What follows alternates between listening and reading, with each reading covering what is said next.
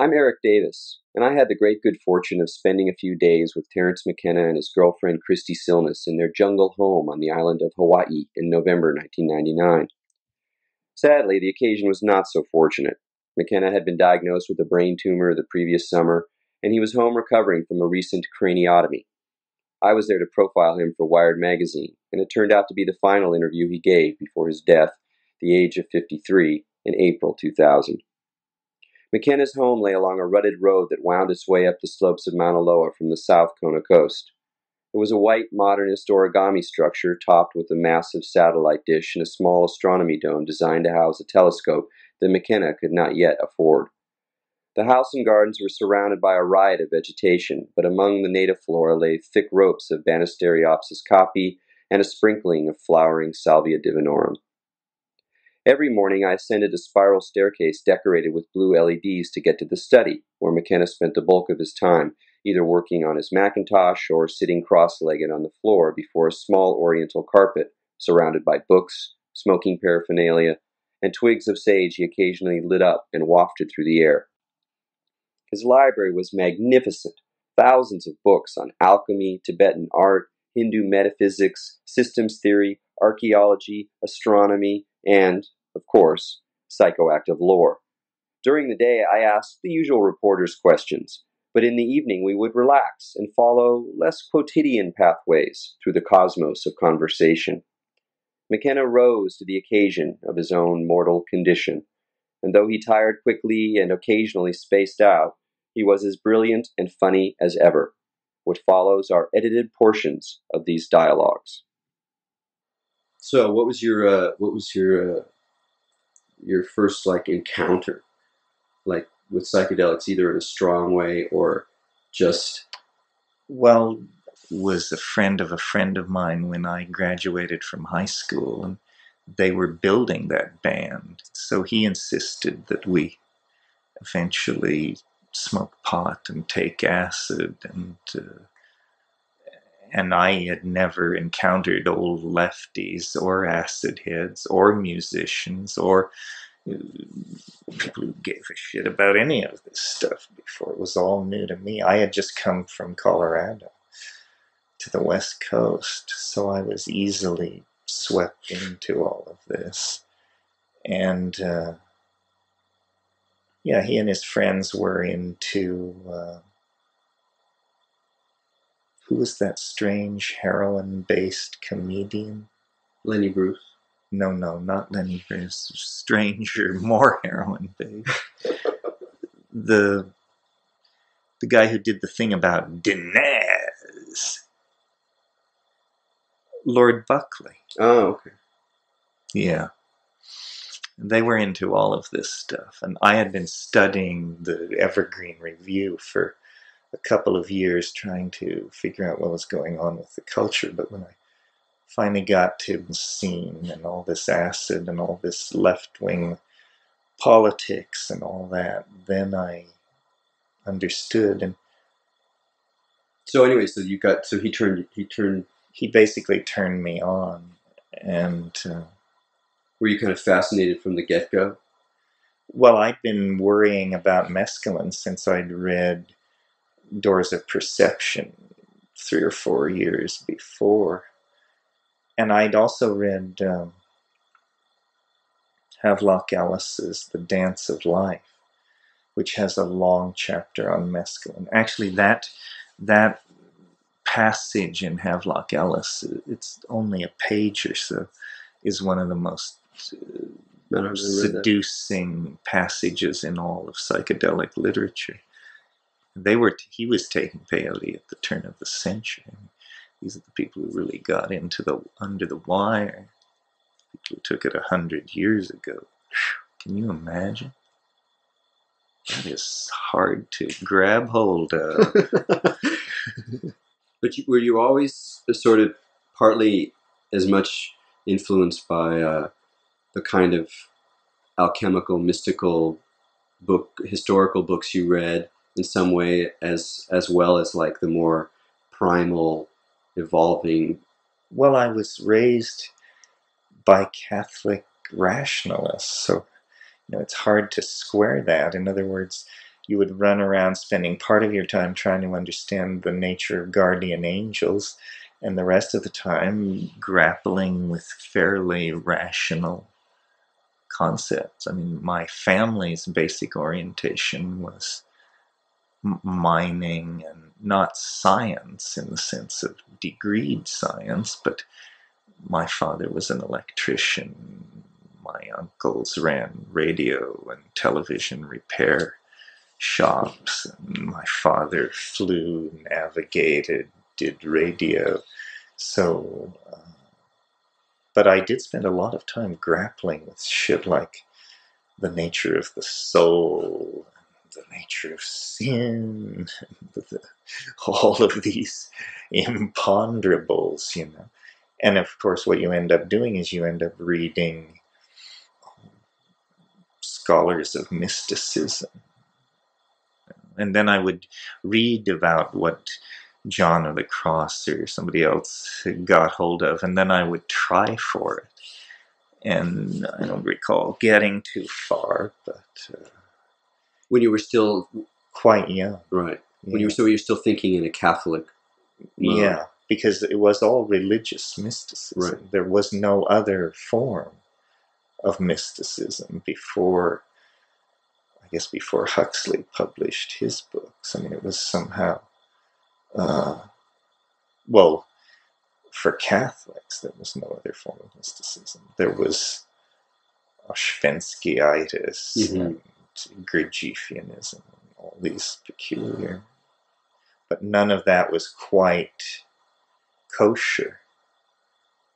It was, Did you have a break with Catholicism, or did it just mutate into all of your? it sort of mutated. I read Jung, is what happened. I first read Psychology and Alchemy, and that led me on to the other one, which is deeper about all of that. It's something about the nature of the Christos and alchemy, and then I saw how these geographically defined religious impulses could be part of some broader, deeper thing. And alchemy, it was a revelation to me. All that. I didn't get religious history from the church the way I got it from Jung. Because from Jung I realized it was books. And so you could read these books. I mean, it was tortuous. It was when I was first going to Cal. But on the other hand, I had a library card, and I could actually get at this stuff in whatever form it can never be gotten at. I mean, alchemy makes no sense at all if you actually read the literature. Right. So when you decided to start speaking and doing these conferences and speaking on the radio, did you have a sense of a kind of mission?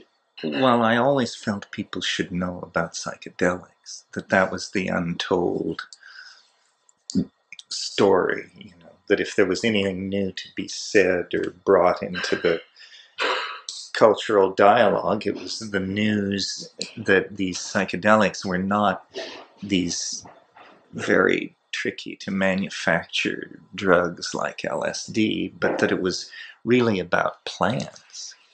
And I don't know if I would say I had a sense of mission. I certainly thought it was a fine idea that people realize. And I was also interested in feedback. You know, it wasn't that I wanted to enlighten people. I wanted to hear what people had to say about this stuff, because to me it was all so confounding. The transformations of language, what it did to information. I mean, that's still what psychedelics are about. It's what it does to information. Talk about that a little bit. How do you? Well, it seems to show some kind of, how would you put it? Some kind of universality of source, or some language is not syntax, it's not grammar, it's none of these things. It's some kind of divine you could almost call energy, which flows out of objects and situations. Everything wants to communicate. And so then what the chain of being is somehow handing connectivity on, to the next plant, animal, human being, work of art, whatever it is. And I still grapple with what all this means. And to me, it's the most psychedelic part of the psychedelic experience is when you get the logos coming out of the trees, the rocks, the berries, the water, everything. And it's the most Taoist part of it. It's where nature becomes transparent to its own intent to communicate or something like that. Are you when you think back of what you felt like you were involved with in the mid '70s in terms of propagating the psychedelic experience, and you sort of felt that this is in a way you were being one of a number of Johnny Appleseeds. Uh, um, when you look now at what happened, or emerged from that, are you disappointed in some ways? Or no, I don't think so. Considering the fact that for the past year or so, or maybe longer, it's been legal to grow mushrooms in Holland and purvey them, I would say all the goals weren't met. The thing was brought into human cultivation. It'll never leave it. It's a very rare thing to be able to bring an organism into the human family like that. And when we found Stropharia cubensis, it was standing waist deep in cow shit. And now it's part of the human family of agricultural production. It'll never leave it. It'll always be part of global culture now. So. And do you think that, do you have the feeling that in some sense it will remain, at least for the foreseeable future, a somewhat marginal road, like a path that a certain temperaments or characters inside of the social matrix of reality have recourse to, but that don't really dominate? Sure, because if they really wanted a lot of psilocybin, you would do it differently. You would grow it in enormous vats of liquid that were the size of railroad cars, and you would produce millions of hits within days of scaling up. So, no, what it is it's a folk technology at the margin of civilization and an underground technology for the production of these drugs. Like, I understand you can make methamphetamine out of Clorox and some other shit. I have no idea, but it sounds very similar, very simple. Well, so this kind of, at the edge of things, knowledge is very critical to, and that's where the shamanism is in the culture, is the tricks of the trade. So the shamanism enters because that's an inevitable. Well, these are esoteric secrets, how to make drugs. And the drugs are change minds and make money. So inevitably it's going to be part of where some kind of negotiation takes place. Negotiations like that rearrange the morphology of the social, or the mind space of the people there. Well, what do you think constitutes a postmodern shaman? Someone who's legitimately doing shamanic work and not sort of acting out of fantasy or playing some game of like identification with the other.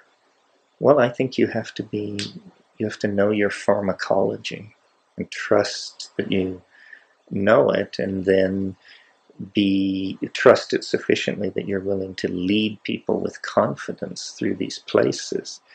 These ayahuasca psychiatrists are very courageous and have built up sets of metaphors and assumptions that I think are probably true or true enough. But it takes balls to hold your ground with this stuff. That must have been interesting, the sense that you were propagating the philosopher's stone to the brethren. And it was going many other places. Yeah. A lot of people were. No, that's what I meant. I mean, through the whole sort of network of free culture. Explorers. Yeah. Well, and it wasn't so much the mushroom; it was the information. The knowledge of the technique. It was like the atom bomb or something. It was not whether you had it or not. It was whether or not you knew how to do it. And so it's interesting to see the way that other plants now. I mean, if the mushroom parasited on print pamphlet technology, now the more emerging plants that are re-encountered have a different propagation device of information, if that's the forward. Yeah, in one case, Brazilian cults. In another case, almost landscaping, like salvia. I don't know if you've seen those clumps of salvia on the road, but all the blue flowers and all that. Yeah. The mushroom is the most insidious and amusing because it seems to associate itself with human beings. Like, for instance, one of the densest psilocybin ecologies in the world is Oregon and Western Washington. Well, one of the main industries of those areas where these mushrooms are so dense is the production of sod to be shipped all over the country and world to be pushed into malls and hotel lawns and golf courses to spread. So it's essentially an enormous economic engine for spreading psilocybin spores throughout the planet. What happens to people that lets them tune into a deeper level of intent, that wakes them up from the spell of mere consumerism and the kind of subjectivity that is, the manipulation of images and desires that constitutes consumerism and which dominates many people's lives? Well, then they probably head for deeper values, either Buddhism, shamanism, their own, whatever lies in their own ethnic background. Because in fact, civilization is a carnival.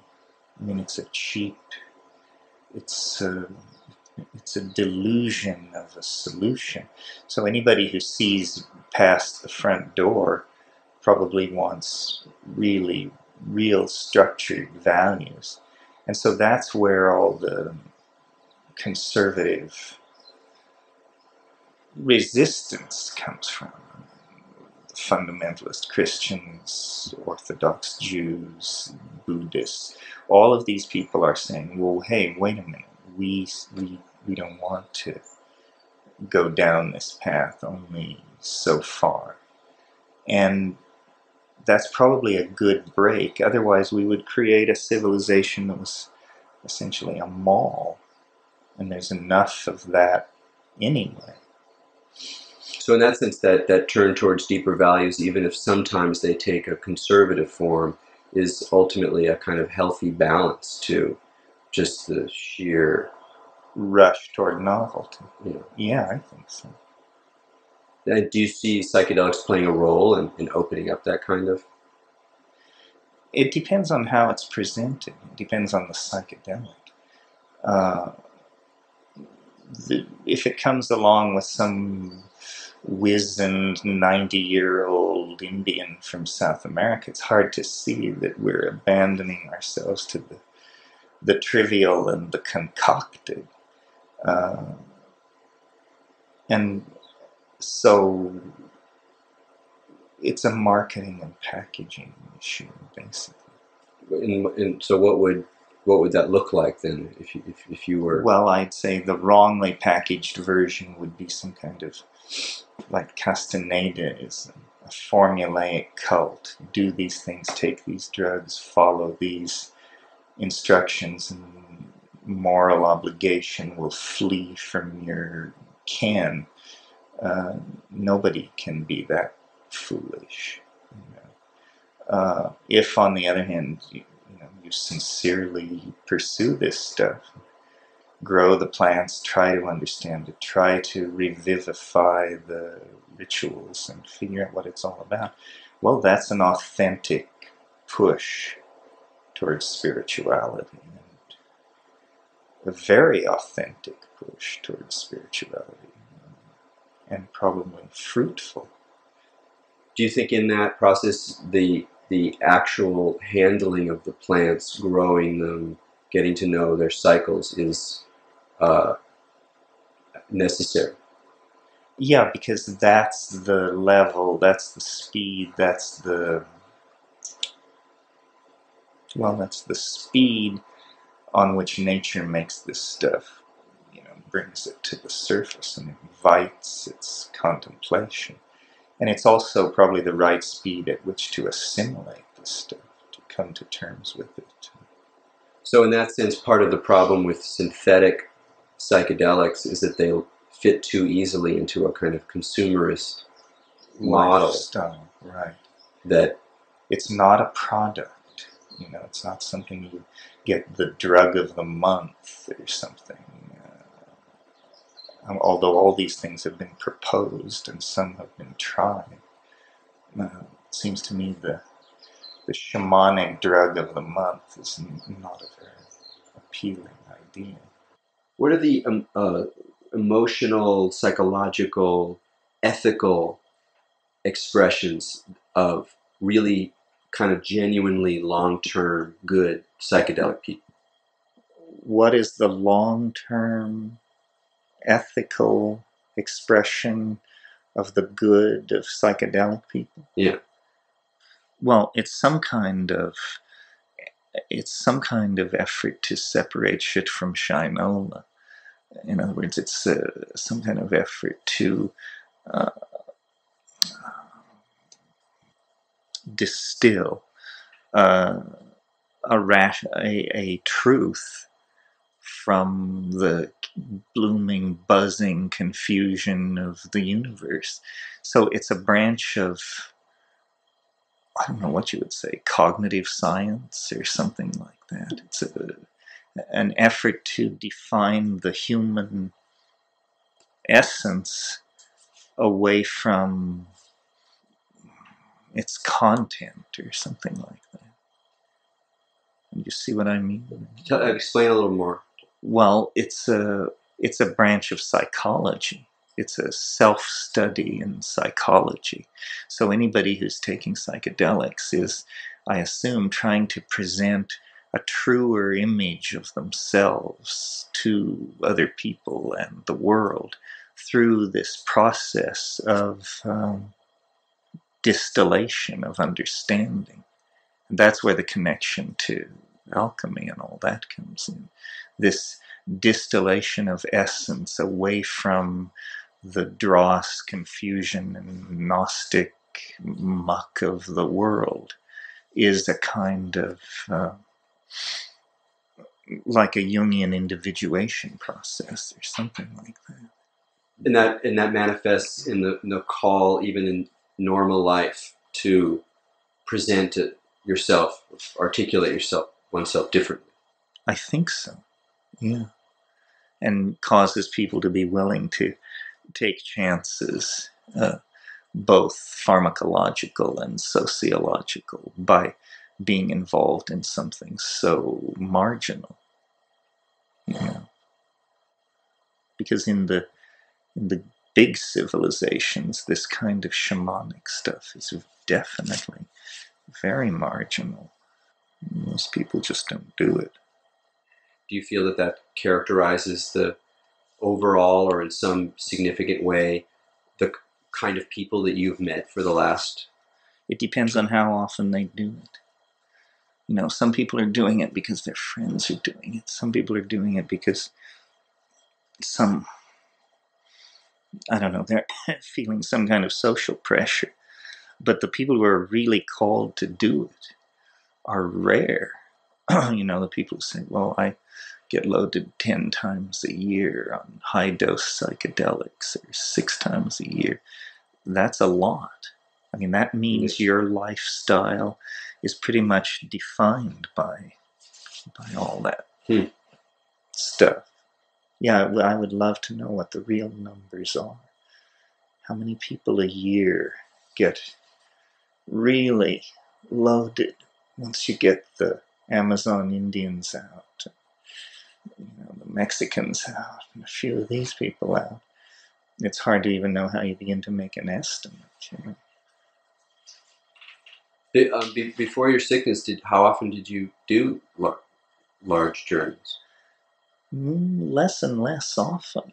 I mean, I noticed that through the 90s but maybe 4 or 5 times a year but I always felt never enough, you know, never enough. So do you have the sense that the tripping, you on some level are getting something done?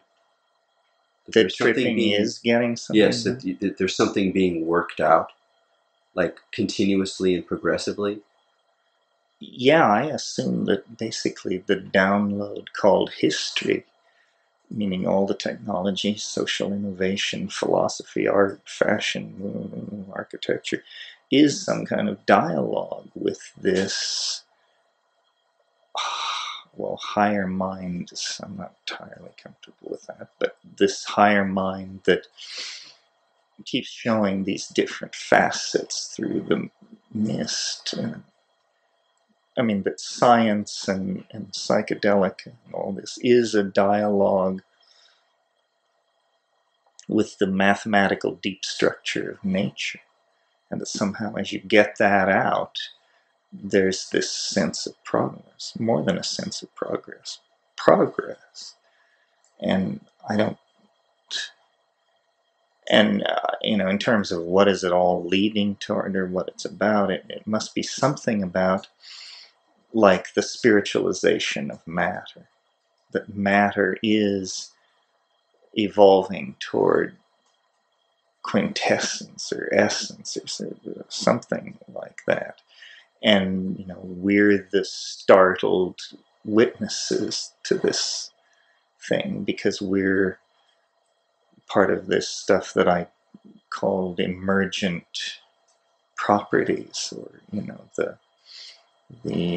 side effects, you could almost say, of the universal emergence of matter into spirit.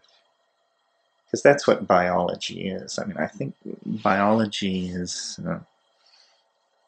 the quantum mechanical magnification of uncertainty into macrophysical space, so that essentially we're chemical systems that by some means yet to be understood amplify quantum mechanical uncertainty into dimensions such as we see, and that permits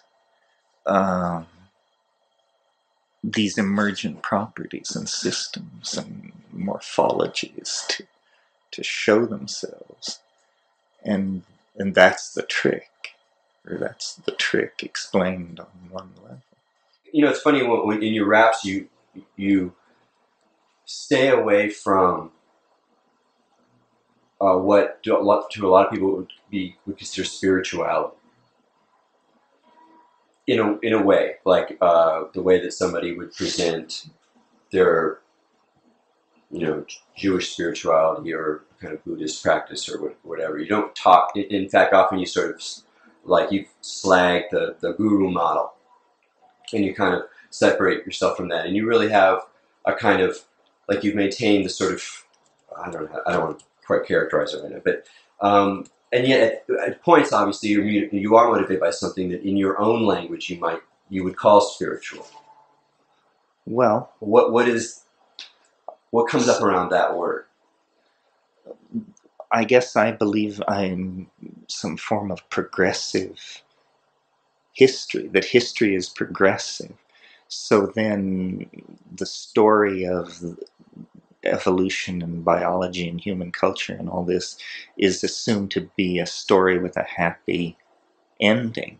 So, in a way, this belief in telos, which is not philosophically sanctioned, or this eschatological vein in my personality, is what gives it a spiritual impulse. But it's the idea that time, it's an alchemical idea, actually. It's the idea that time will perfect matter.